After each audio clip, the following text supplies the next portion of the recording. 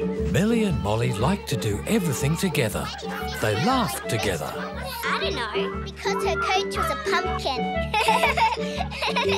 They played together. Higher! Higher! And they always walked home together. So, of course, they were doing something together for the class concert. Everyone began practicing their parts for the show. Tom was with Humphrey, who had planned a really scary alien robot monster play. It's not funny, it's scary. You take the low road And Miss Blythe was teaching Millie and Molly a song to sing together. for you. That's it, Molly. You're getting the tune. Don't worry, Millie. With a little more practice, you'll pick it up. I'm just not very good at getting tunes, Miss Blythe. Where me and my true love wherever want to roam. Who is that singing? It was Molly, but I asked her to. Don't stop. You've got a good voice, girl. Don't waste it. On yon bonny banks and by yon bonny slopes where the sun shines bright on. I thought Aunt Moore was going to be really cross. Me too. Molly, why don't you sing the song for the concert by yourself? You're really good. But I like doing everything with you. I'll be in the concert too, doing something else. Well... Molly, keep singing. Where me and my true love will ever want to roam on the bonny, bonny banks of Loch. The next day, the two friends told Miss Blythe that Molly would sing by herself. But only if Millie can be in the concert too. Of course she can. We need a very reliable person to work the curtains, Millie. Okay. Now, Molly, would you mind staying after school and I can go over the song with you? But I always go home with Millie. Oh, Millie, you don't mind, do you? Well, I suppose I can go home by myself. Just this once. Millie knew she could walk home by herself, but that didn't mean she had to like it. On the bonny, bonny banks of Loch Lomond. You take the low road and I'll take... But by the time the concert was only days away, Millie had to even eat her lunch without Molly.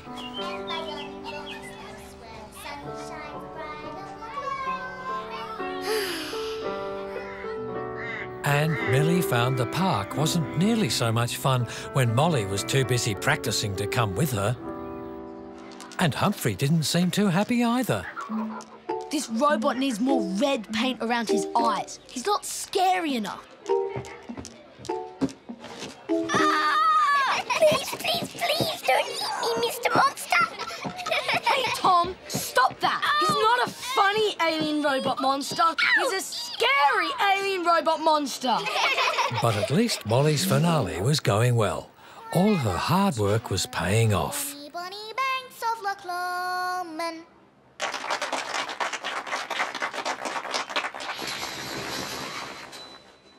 You're singing so good. That was great. No, Molly, that was lovely.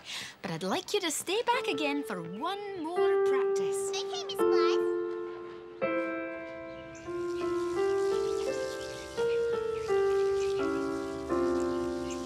Where's that Molly girl? She's practicing her song for the concert. Again? Good for her. You must be getting used to walking home by yourself.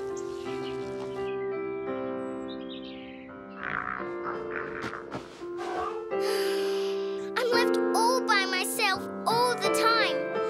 Maybe Molly doesn't even want to be my best friend anymore. I wish Molly wasn't singing in the concert. It's not fair.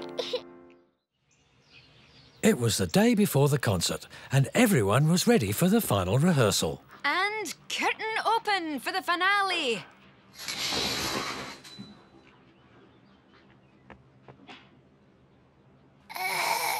Goodness, Molly, what's the matter?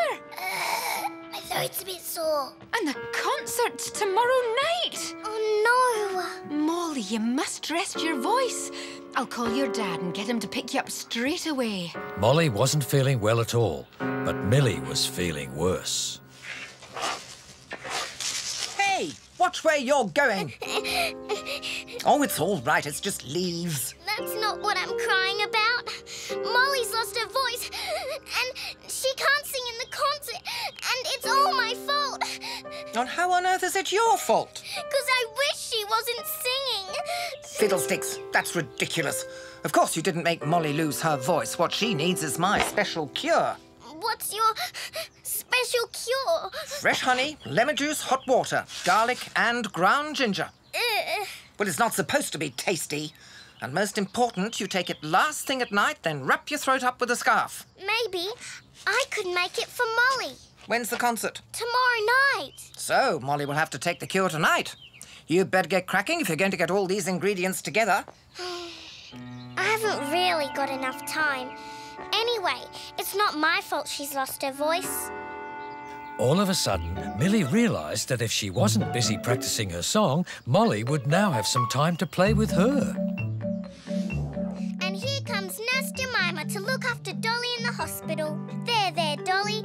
You'll feel much better after your big operation. You haven't been talking, have you, Molly? I think it's time for you to have some more rest. Will you still come to the concert tomorrow night, Molly? We could have lots of fun doing the curtains together. This is the worst thing that's ever happened to me. Thanks for coming to check on Molly. You're a good friend to her, Millie. All the way home, Millie thought about what it meant to be a good friend. And then Millie knew there was something urgent she had to do. There wasn't a moment to lose. You can't just take 1 or 2 lemons, you have to take the lot. They're making a mess of my lawn. Now, I've got some garlic in my pantry, but you'll have to get ground ginger from the supermarket and honey from Farmer Hegarty. We've got some honey at home. It can't just be any old honey, it has to be farm fresh honey. But I've never been to Farmer Hegarty's without Molly. Hi, Beefy. Lucky Molly's not here with me, because she's scared of you. Soon, Millie had the farm fresh honey, along with the garlic and the lemons. All she still needed was ground ginger from the supermarket. Oh no, I'm too late. It's closed. Got any donuts left? Sold out, but I've got one last gingerbread man. No thanks. Excuse me. Do you happen to make your gingerbread men with ground ginger? I sure do.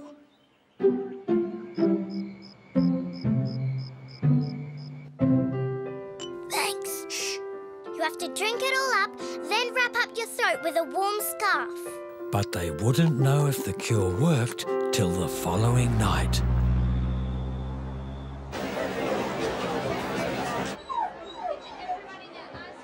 Molly! Oh, we're very pleased to see you. Have you got your voice back? Molly! We don't know yet. She's been resting it. Oh, only time will tell. The concert was going very well so far. Tom and Humphrey, you're next. This is a really scary play called Attack of the Really Scary Robot Monster from Outer Space. Ah!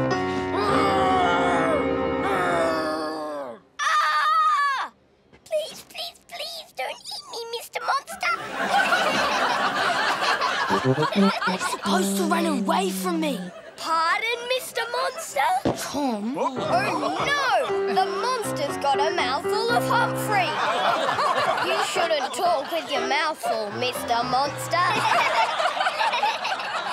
Just then, Humphrey realised it was fun to be scary, but it was even more fun to be funny. Guess what, kid? Your dessert. Don't eat me, Mr. Monster! Please. Feeling okay? Fingers crossed.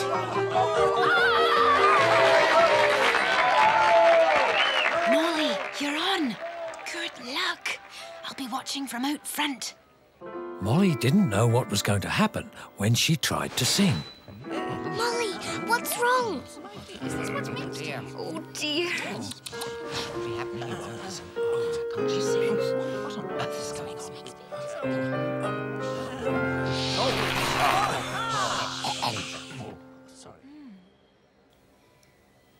Bye, yon bonny banks and by yon bonny slopes, where the sun shines bright on Loch Lomond, where me and my true love forever want to roam, on the bonny, bonny banks of Loch Lomond. You take the low road and I'll take the high road, and I'll be in Scotland before you. For me and my true love will never meet again, on the bonny, bonny banks of Loch Lomond.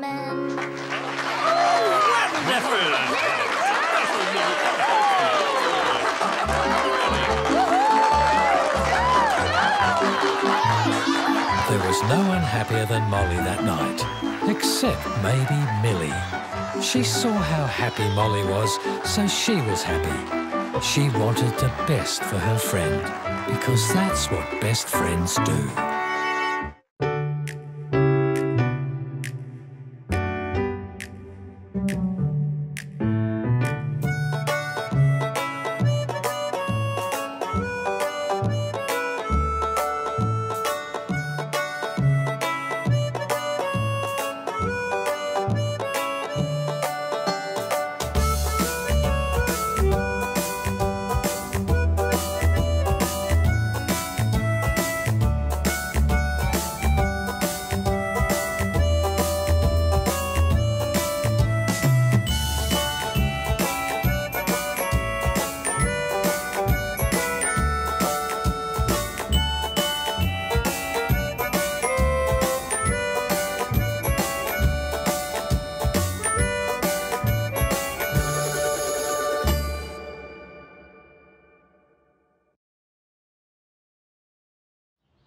Base to Unit 1. Come in, Unit 1. It's an emergency. Over. Roger, Unit 1. Describe the emergency. Over.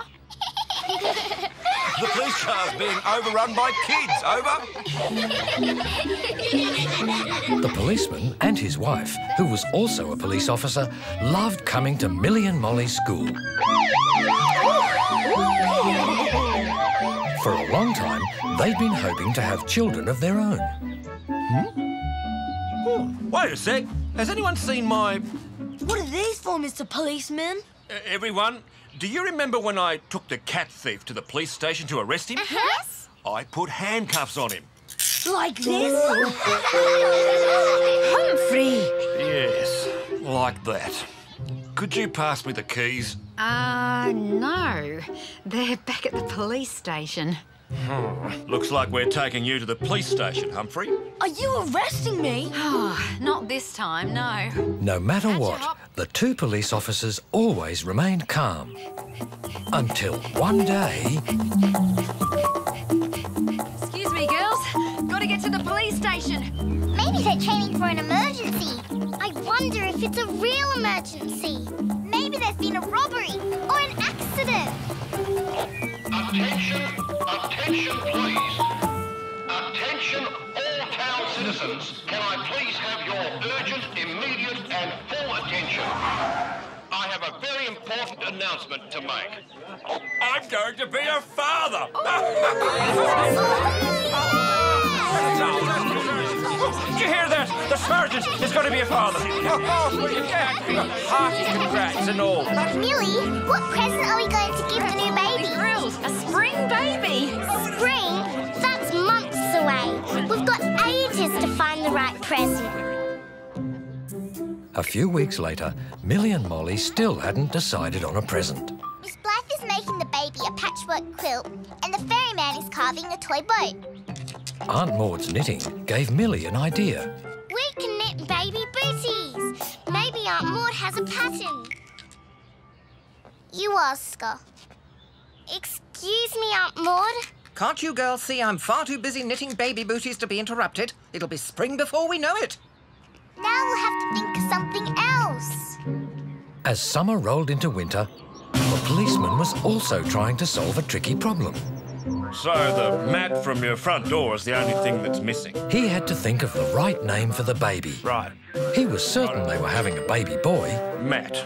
His family always had baby boys. Matt. Matthew.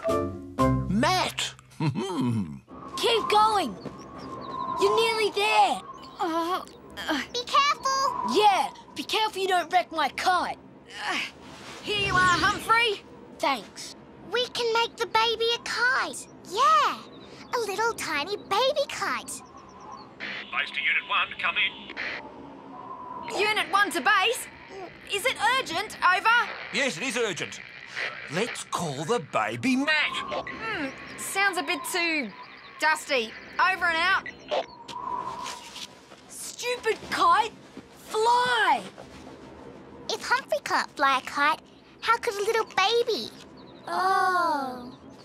Then what about a teddy? Molly, did you say Teddy? Yes. It's a really nice boy's name. Unit 1 to base. Let's call the baby Teddy. Over. Teddy. Sounds too furry. A teddy.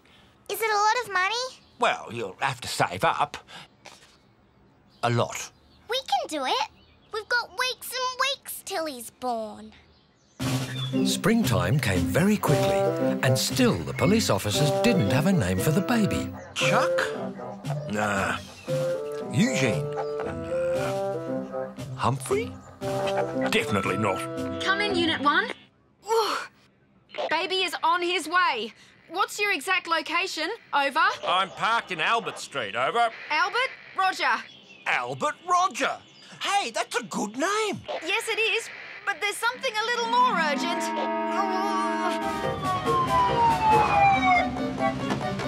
Out of my way! It's an emergency! An accident? A robbery? Oh, baby Albert Roger's on his way. Already?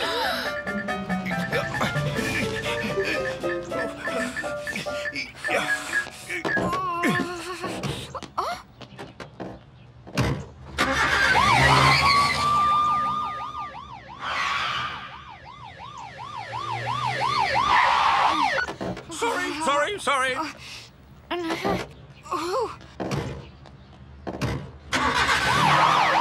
is an emergency. We've got to empty our piggy banks. See if there's enough money to buy the big teddy.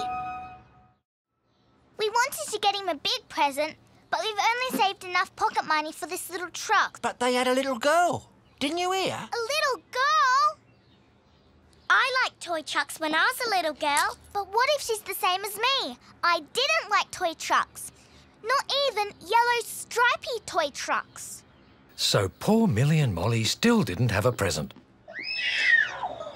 And the baby was well and truly here. When the wind blows, the cradle will fall. Down will come baby, cradle and all. Millie and Molly thought they might find a present for the baby girl amongst their own toys.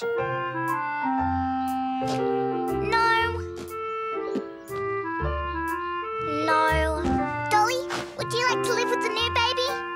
No way. The two police officers were very happy to be parents at last, and very tired. Yes, that's a perfect gift. Millie, I've made a big lasagna for the new police parents. Can you take it over for them? What, now? Yes, right now. But, Mum! It's okay. Molly can go with you. The girls really didn't want to go to the police station without their own present to give. I know. I can go home and get Dolly and wrap her up. You could give Dolly away? Yes. No. Hello, girls. Got a present there for the baby, have you? No, it's a lasagna from my mum. Oh, looks like everyone in town's given the policeman's baby a lovely present. There's such a lot of kind folk around here. So we're going to be the only ones who don't give the baby a present. They'll think we don't even care. It's a bit of a mess, but Sweet Pea keeps us pretty busy. Sweet Pea? Still haven't got a name for her, have we, Sweet Pea?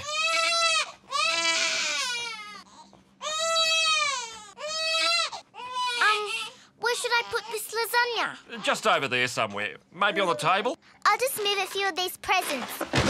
Sorry. Sorry, we haven't got a... Don't know how your mum can sleep through this. But she's exhausted. I think I'll take you for a walk, Sweet Pea. She loves the pram. Mr Policeman. Yes? You're still in your pyjamas. I'm that tired I haven't even noticed. We could take Sweet Pea for a walk for you while you have a sleep.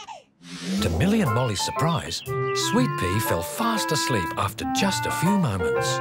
Millie, Molly, wait. Can you? Aunt Maud, you'll wake the baby. I've just picked these spring flowers for the new mother and wrapped the booties. Could you take them to her, please?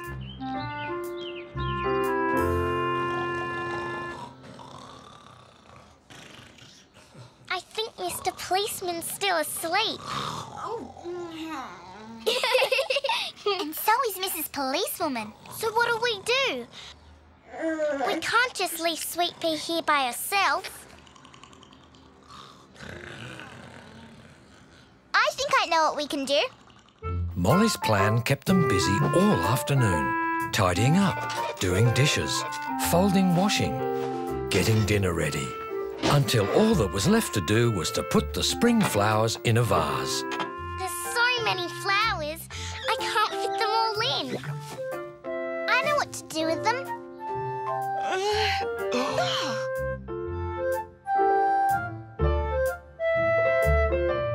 Am I dreaming? How did all this happen? We just tidied up a bit. We stacked all the presents over there. And there's a present from Aunt Maud.